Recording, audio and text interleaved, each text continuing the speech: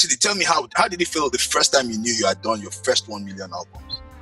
Oh, well, that was amazing, because to be honest, when we started, I have to say I was the reluctant one of the two of us. Yeah. You know, Paul. Typically.